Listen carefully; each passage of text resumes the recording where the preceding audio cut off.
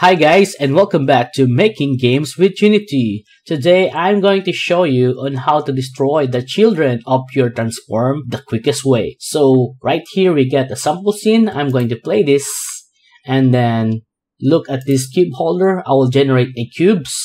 So right now our cube holder get a lot of children, right? So I'm going to destroy them all in one click. So see this and see this. I'm going to click the destroy now. Bam! So if you want to know on how to destroy the children of your transform the quickest way, please watch this video. Alright guys, so right now we have a cube holder here. So if you're going to look on the script, we got a easy destroy script and we got a cube prefab, we got some space value between the cubes, and we got row and column. So this one is 4x4, so when I play it and hit create, it will generate this row and column. So we get a 4 for the rows and 4 for the column. And then we get some destroy here. And then it will destroy everything. So right now, our main parent is our cube holder. So if we go inside our easy destroy script, we will see this field. So our first field is our cube prefab. This is our cube that we instantiate for our sample. And then the space between is just the spacing between the row and column for our cubes.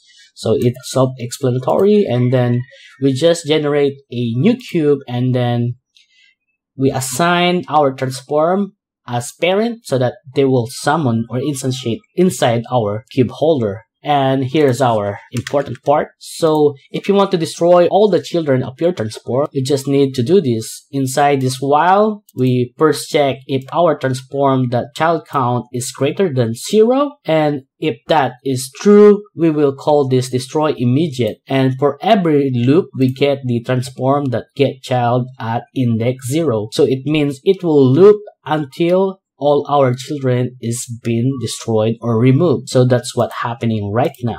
So I hope that is clear. So in here, the transform is our cube holder. So in our case right now, I'm going to play again and I'm going to hit create.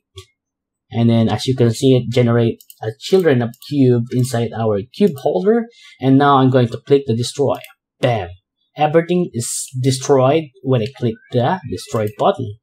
So yep, if you want to check this, I'm just going to put the highlight there. So yep, I hope that you like this video. I hope that this might help you in your game development adventure. And yeah, if you want to learn more about Unity basics and C# programming basics, we have some videos in our channel. You can also watch them. And if you haven't subscribed yet, please hit that subscribe button and please smash that bell notification so that you always get updated when we upload a new video. And again guys, thank you for watching and see you on our next video. Goodbye guys.